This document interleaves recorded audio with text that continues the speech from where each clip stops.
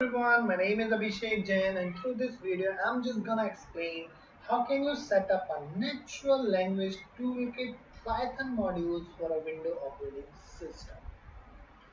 So what exactly the NLTK is? NLTK is a module that actually helps us to build an application and a software related to a natural language processing.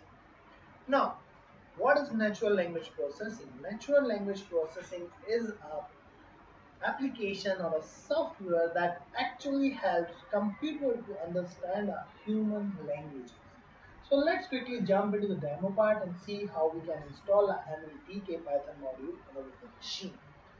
So for that, what you have to do is you can go inside the command prompt and you can just type pip install NLTK. So the moment you're gonna hit this, it is just going to install an NLTK module.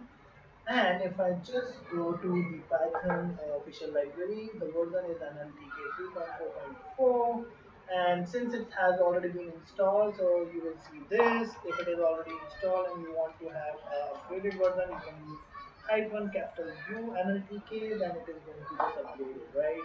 So once that get installed without any issue, what you have to do is to just ensure the version is correct, you can just import NLTK on the Python IDE.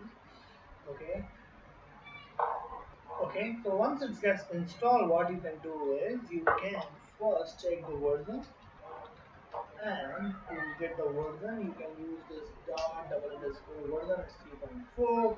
The other thing which I wanted to tell is if you want to see what are modules inside this APK, you can hit this print dir since it has a lot many other things, you can see there are a lot of stuff which are there, right? So this library is very rich in in terms of the features. There are a lot of the stuff which NLTK provides to you to help you to just build your application and software for natural language processing, right? And one of the example is NLTK comes up with a lot of data set is built that you can utilize to make your understanding how the natural language processing works. And for that, one of the stuff is which I'm going to tell you how can you get all the data sets which NLTK provides. You have to type download, okay, and then you have to just hit this. So the moment you will run this command nltk.download, what it's gonna do is just gonna pop up a small window. From there you can just install the data sets, whatever the data sets you want, right? In NLTK language they call it corpus, right? So let's just wait for that window to pop up.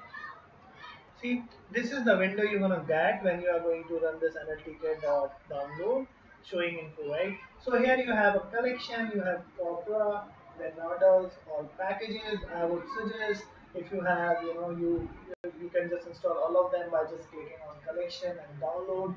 By default, what's gonna happen is it is going to install this under the C drive for NLTK underscore data, right? If you want to change it, you can come down here and you can just change the download directory, right? And now it's just taking you here, and you can just, if you want to save it in a D drive, you can do that. So once that gets done, since I have already done it, so let me just show you how does it look like, right? So you come down to here and you can see this NLTK underscore data has been created, and you can see these are the folder which are getting created for you, right? And in upcoming videos, we're gonna see how we can just utilize all these data sets which we have inside all these, folders, right? Now, the next thing is what you have to do is to, there is another setting which you have to do is you have to go to my computer, this PC properties, and you have to change an environmental variable so that when you run your program, you don't need to explicitly mention this, right? So you can add a new variable that is NLTK underscore data, and then you have to give the path where you are actually downloading all the data sets, right? Since I have already done it, you can see that it's NLTK underscore data and C column backwards slash NLTK underscore data, right?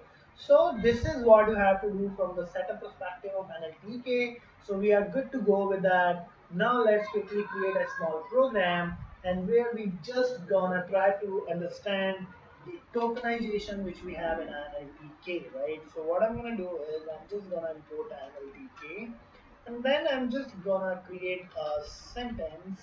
Let's say the sentence I'm gonna give is hello Abhishek,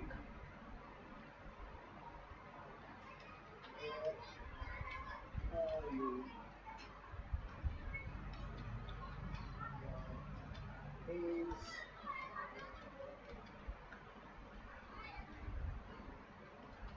how you work with balance,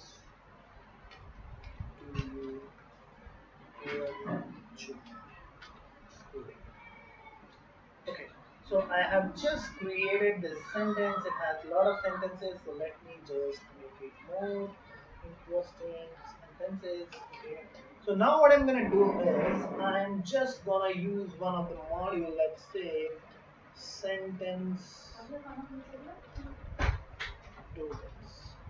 So what is tokens? So basically creating a token out of any sentence, it is known as a tokenization in an NLTK word. So how does it work, right? So actually to create any machine learning model, anything, if you are trying to understand a machine learning, you will come across, whenever you are having any text format of data, you are always going to first create the token out of it, right? So this is the, I'm just gonna show you how this tokenization, right? So we have two modules. One is send underscore tokenize. Correct. And in this, what you have to do is you have to just pass your sentences or the number of sentences that you have. And if I just print this sentence tokens, let's see what we're gonna get, right? So let me just save it. And if I just give it here, YouTube videos, TK, and I can give this animation. Let me save it. And if I run, see what happens. If I didn't make any mistake, then what we're gonna see is we are going to stick send. I just made a mistake. Send.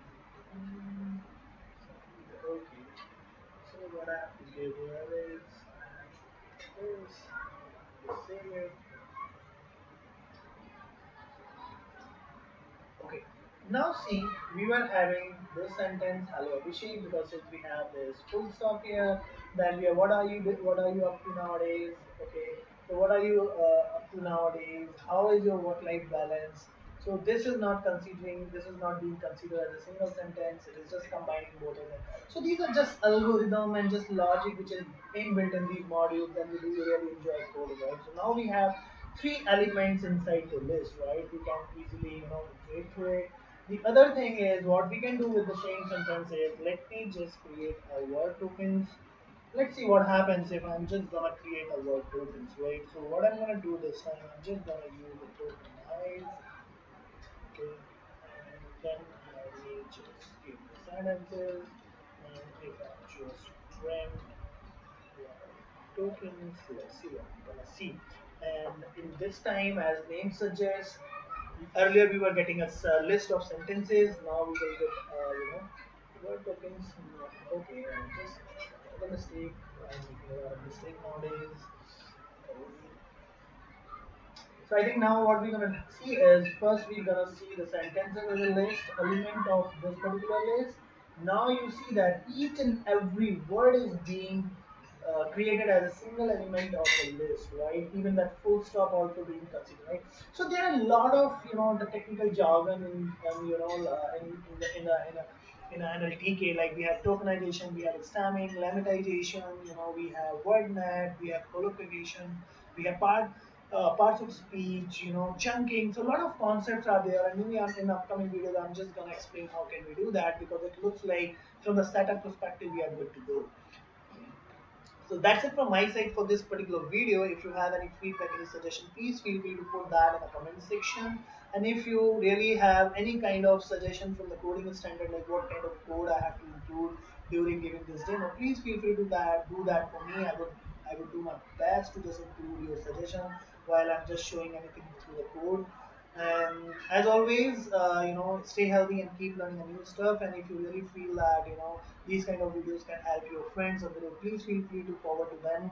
And also don't forget to subscribe if you haven't subscribed it. And if you really like the video, then please give a thumbs up to that. Thanks for watching this again.